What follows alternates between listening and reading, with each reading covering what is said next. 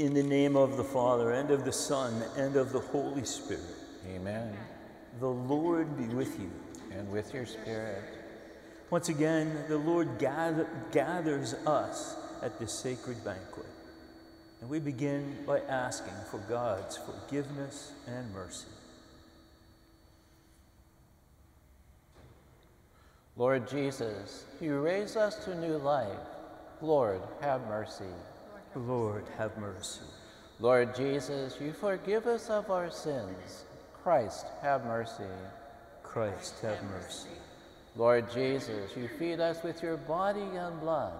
Lord, have mercy. Lord, have mercy.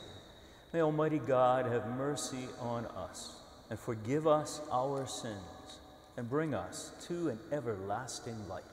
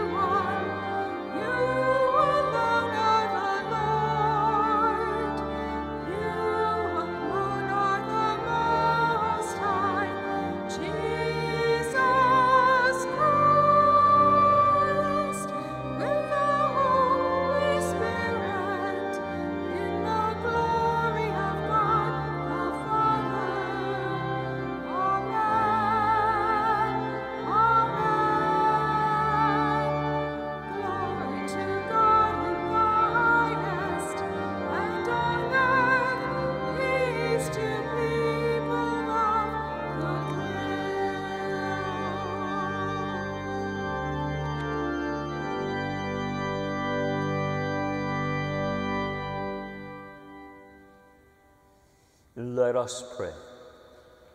O God, you manifest your almighty power, above all, by pardoning and showing mercy.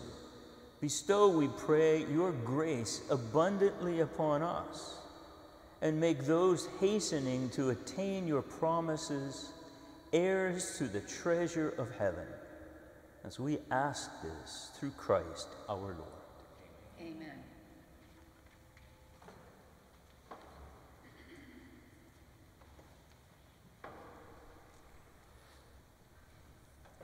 A reading from the book of the prophet Ezekiel. Thus says the Lord, you say, the Lord's way is not fair.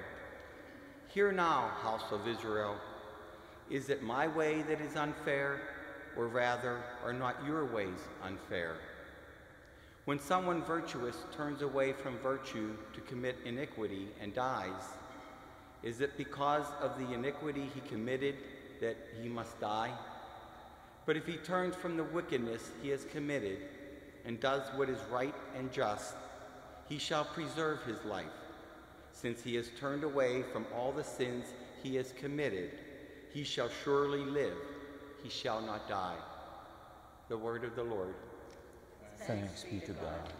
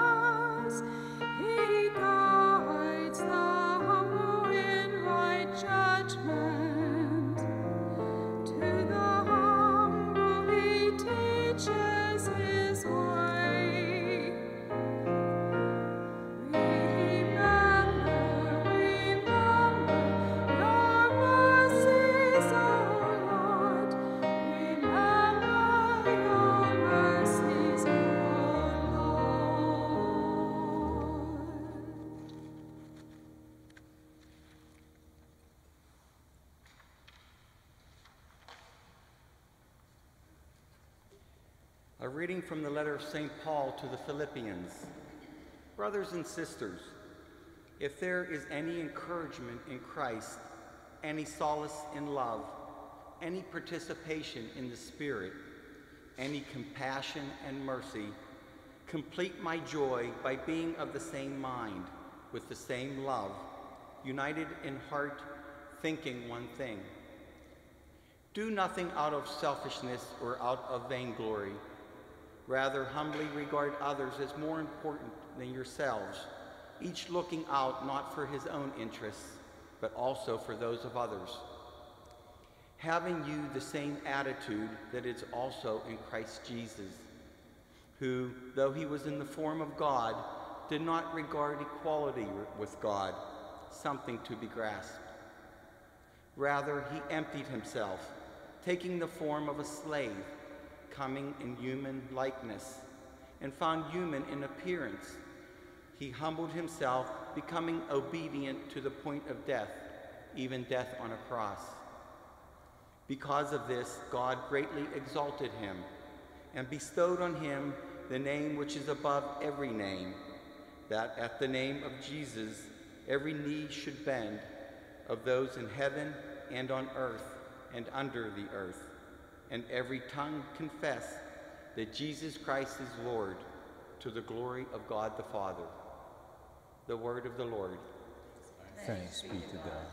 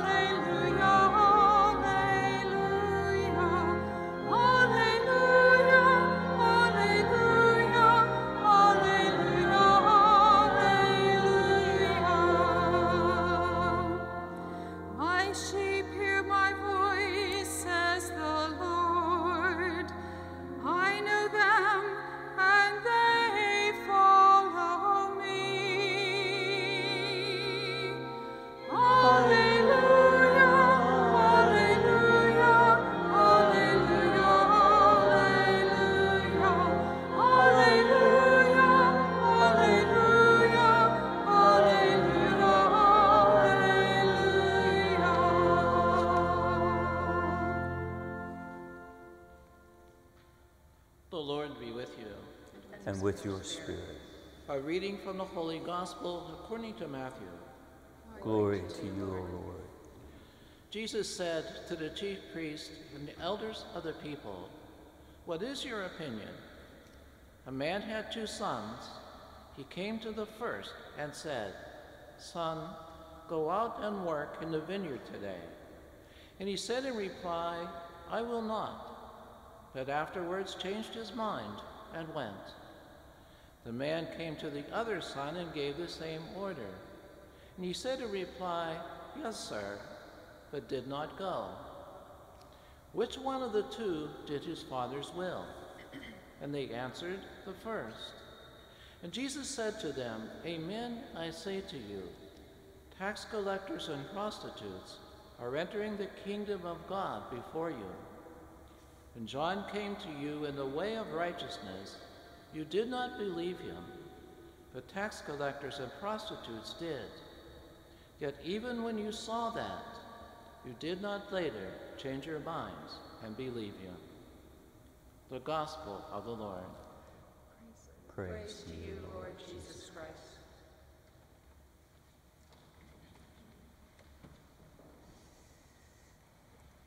Like most of us, it's hard to avoid commentary about current events. It's hard not to hear people ask questions about what's going on in our world. One of the questions that I hear people ask is, with everything going on around me, and so many things going wrong, how does God's justice work? Another question I hear people ask is, I see things going on around me, and it seems like my rights are being eroded. Who's going to guard my rights? And the third question I hear people ask is, Father, things aren't going well in my life. I'm not doing that well morally. And I wonder, is it ever too late to come back? Those are 3 very powerful questions. And all 3 of those questions are answered in the liturgy of the Word today. In the Old Testament, biblical people were struggling with how God's justice works. They knew and were taught that God rewards the good and punishes those who do evil. They believed that. But what they saw around them was that good people were suffering and people who do evil were prospering. And so they began to ask, well, then how does God's justice work? And the teachers of the Old Testament said, well, God's justice is definitive. It always works. But it may not work with this particular generation. It may be meted out in the next or the next. And so you might see a person who does evil prospering, but their children will pay for it, or the next generation will pay for it. And so, from that response, people began to think, when they saw someone who was suffering, they went to that person and said, well, you're suffering, you must have done evil. And the response was, well, no, I didn't. It was my grandparents or my parents. That was the prevailing opinion until the prophet Ezekiel. And Ezekiel is in exile with the people. They're complaining, why are we suffering? Because our ancestors did evil. And Ezekiel cuts through all of that and says, that's not true. Everyone is responsible for the deeds that they do, and no one else's. And that was a powerful opening to the rest of the whole Bible. We can't blame anyone else. We can't blame grandparents or parents. You and I are responsible for what we do every day. Despite everything else that happens, we are responsible. What about our rights? Well, in the gospel passage, we find two young men who had rights. They were the heirs. They had a right to the property. It was theirs.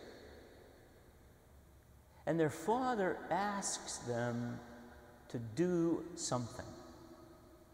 And one son says yes, and one son says no. The parable is teaching an incredibly important lesson. You have rights, but you also have responsibilities. This land will be yours, but your responsibility is to help now in its productivity. The parable is reminding us about the balance between rights and responsibilities. Too often, it's too easy to speak about my rights. The scriptures are challenging us. When are we going to begin to speak about my responsibilities? And finally, the parable speaks about personal responsibility. It comes back to the lesson of Ezekiel. And in the parable, we are reminded that even if we are doing fine, if we slip, we're responsible and will pay the penalty.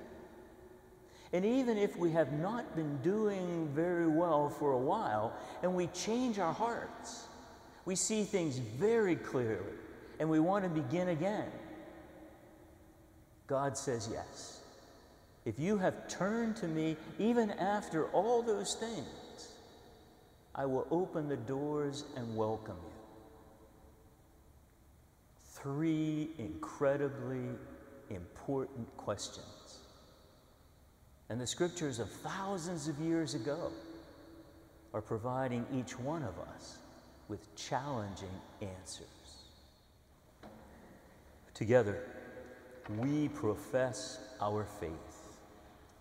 I believe in one God, the Father Almighty, maker of heaven and earth, of all things visible and invisible.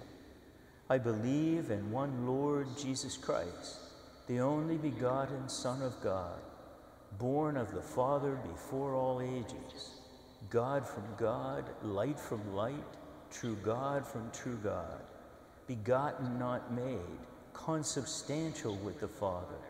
Through him all things were made. For us men and for our salvation, he came down from heaven, and by the Holy Spirit was incarnate of the Virgin Mary and became man.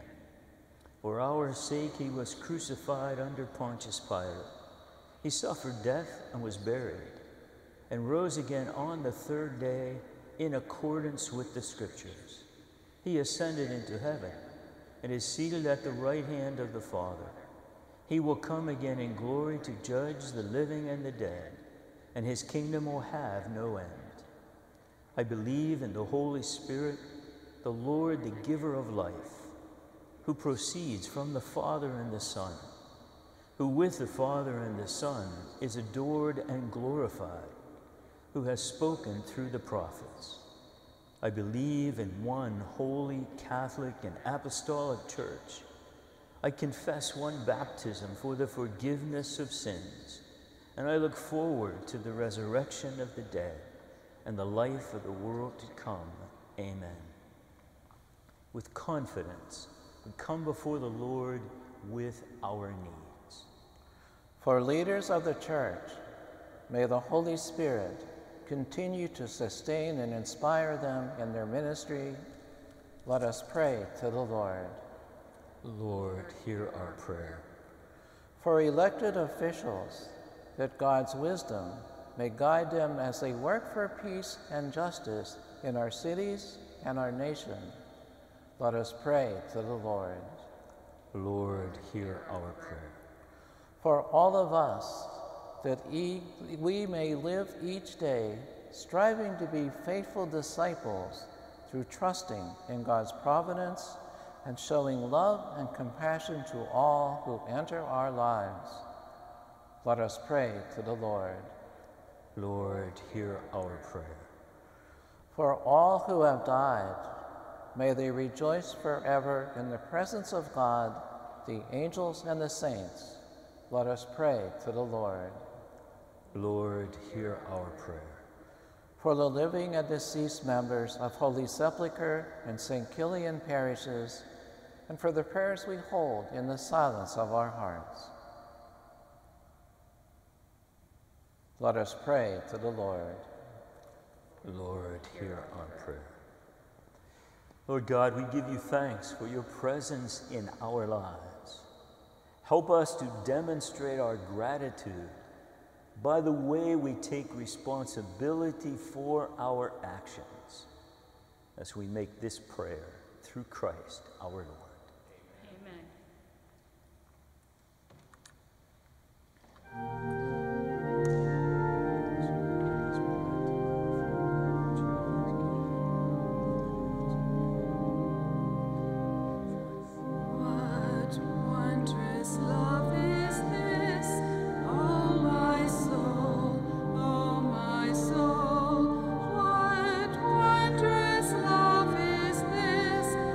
My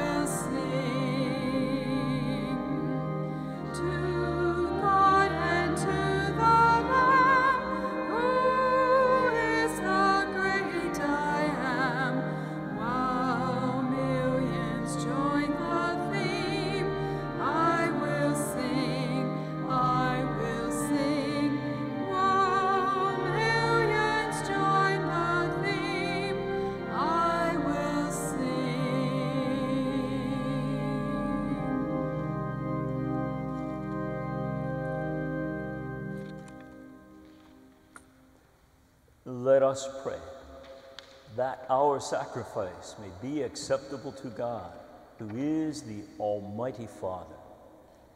May the Lord accept this sacrifice at your hands for the praise and glory of his name, for our good and good of all his holy church. O merciful God, grant us that our offering may find acceptance with you, and that through it the wellspring of all blessing may be placed open before us, as we ask this through Christ our Lord. Amen. The Lord be with you. And with your spirit. Lift up your hearts. We lift them up to the Lord. Let us give thanks to the Lord our God. It is right and just. It is truly right and just, our duty and our salvation, always and everywhere to give you thanks. Lord, Holy Father, Almighty and eternal God, for though you have no need of our praise, our thanksgiving is itself your gift. Since our praise adds nothing to your greatness, it profits us for salvation through Christ our Lord. And so with all the saints and angels, we proclaim your glory, as with joy we exclaim.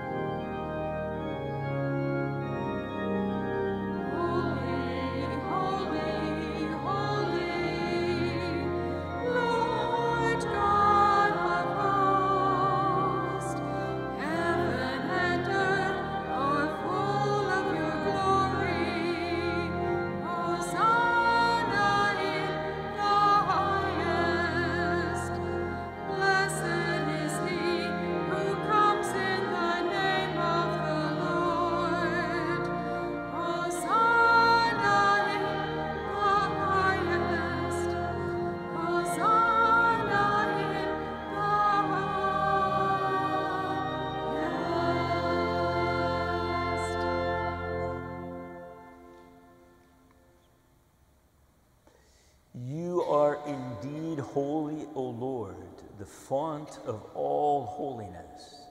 Make holy, therefore, these gifts, we pray, by sending down your Spirit upon them like the dewfall, so that they may become for us the body and blood of our Lord Jesus Christ. At the time he was betrayed and entered willingly into his passion, he took bread, and giving thanks, broke it, and gave it to his disciples, saying, "Take this, all of you, and eat of it, for this is my body, which will be given up for you."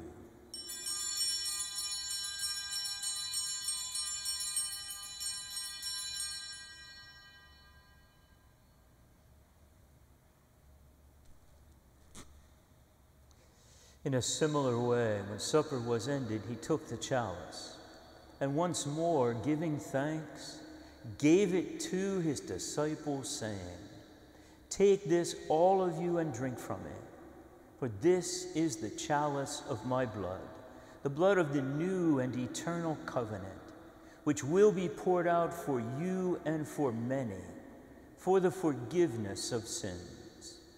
Do this in memory of me."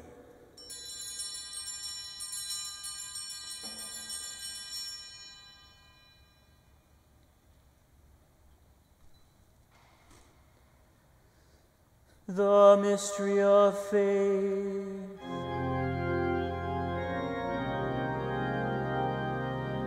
When we eat this bread and drink this cup, we proclaim your death, O Lord, until you come again.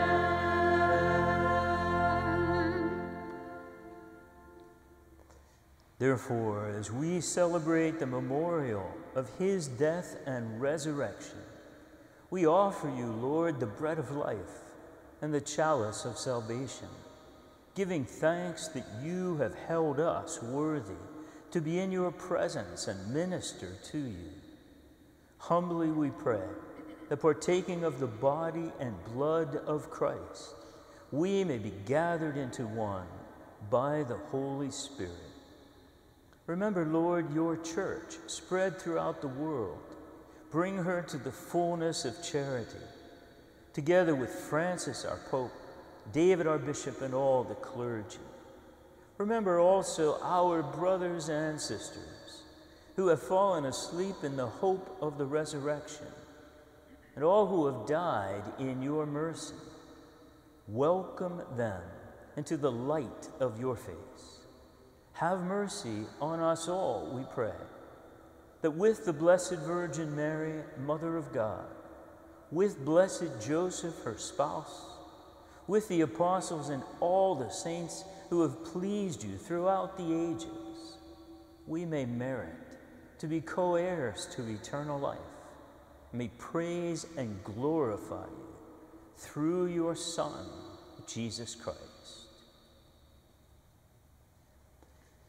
Through him and with him and in him, O God, Almighty Father, in the unity of the Holy Spirit, all glory and honor is yours forever and ever.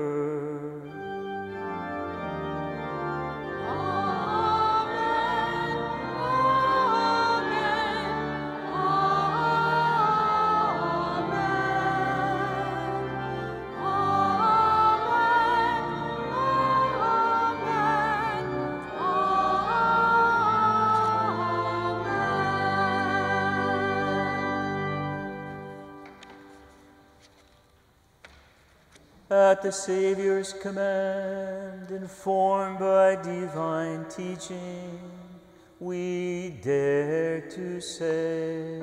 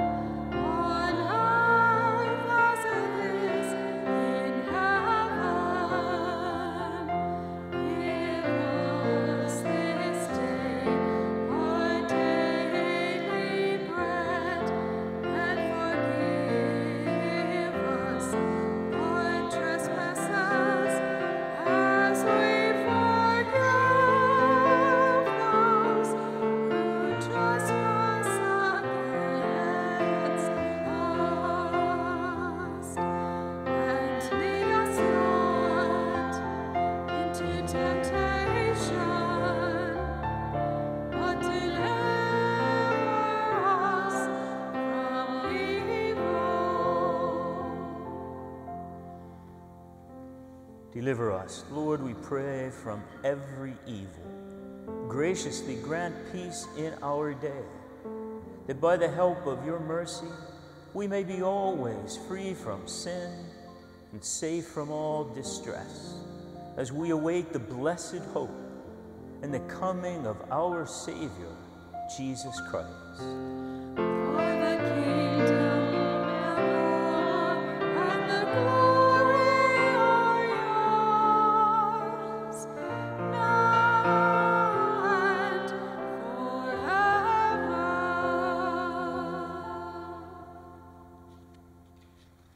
Lord Jesus Christ, who said to your apostles, "Peace I leave you, my peace I give you," look not on our sins, but on the faith of your church, and graciously grant her peace and unity in accordance with your will, who live and reign forever and ever.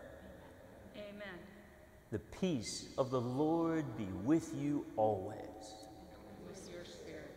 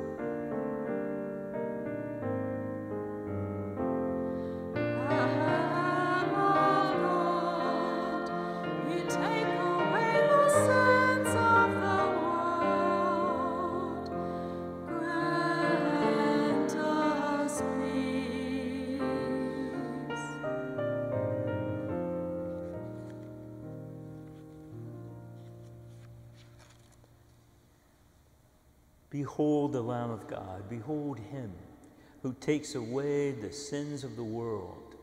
Blessed are those called to the supper of the Lamb.